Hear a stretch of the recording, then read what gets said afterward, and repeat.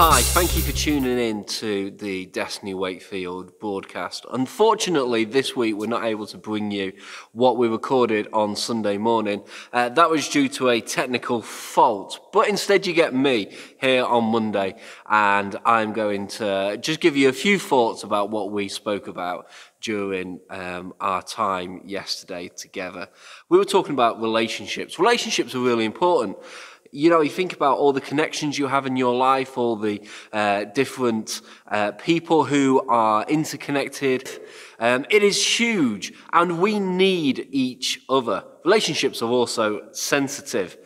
You know, most of our hurts and disappointments in life have to do with people, have to do with the relationships that we have. But still, we need each other. We were reminded last week by Apostle Ian that the Bible says in 59 times to one another, to pray for one another, to encourage one another, to be devoted to one another.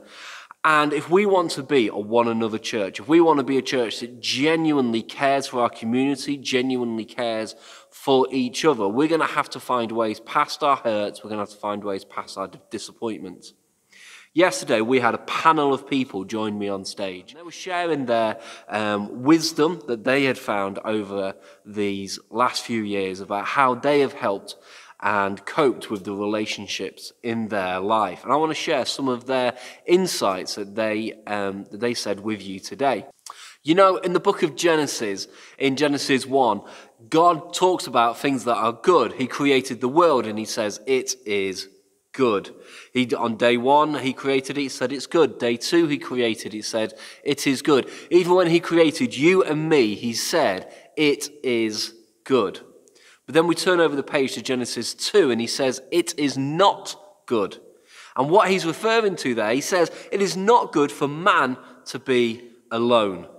We need each other. If we want to fulfill the plans and purposes that God has for you and I in this world, then we need other people. We need relationships in our lives. We need people in order to be able to work together and to be a team and to be a church and to be a church family that accomplishes everything that God has for us. One of the questions I asked the panel was, how do we cope with loneliness? And they came up with lots of different answers.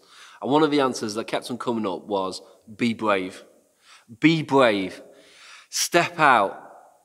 Even though it's scary, even though sometimes we want to be isolated, we want to hold ourselves back, but be brave and step out. Join groups, get involved. Here at Destiny Church, there's loads of different groups you can get involved with. We've got Cafe Connect tomorrow. We've got a prayer meeting coming up on Wednesday night. There are loads of different opportunities to connect with different people.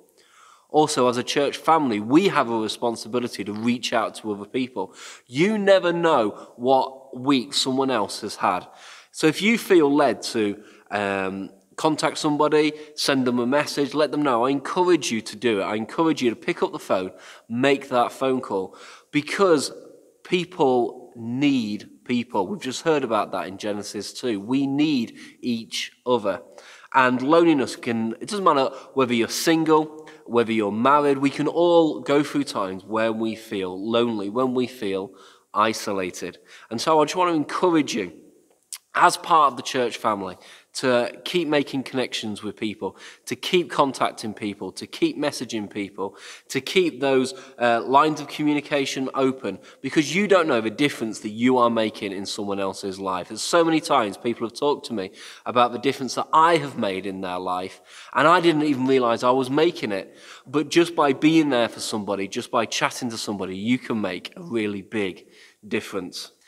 You know, in Luke 10:27, it talks about 3 different types of relationships. It says, love the Lord your God with all your heart, all your soul, and all your mind. Love your neighbor as you love yourself. 3 types of relationships there. The first one, your relationship with God. Do you know God wants a relationship with you? He cares about you. He's madly in love with you. And he sent his son to die on a cross so that you can have a relationship with God, so that you can be friends with God. There's no barriers anymore between you and God.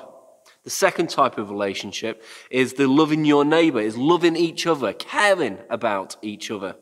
And the third type of relationship is a relationship that we have with ourselves. How do you feel about yourself? What do you love yourself? Do you love the person that God has created? The unique, single masterpiece person that God has created you to be? It's so important because out of that relationship, the relationship we have with ourselves, stems all the other relationships we have.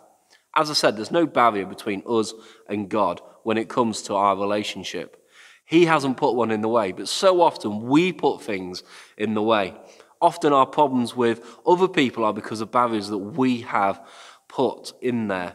The more we get to know the person that God has created, the more we understand our strengths and our weaknesses, what makes us tick, the more we understand to love ourselves, the less barriers that we will put up in the relationships that we have.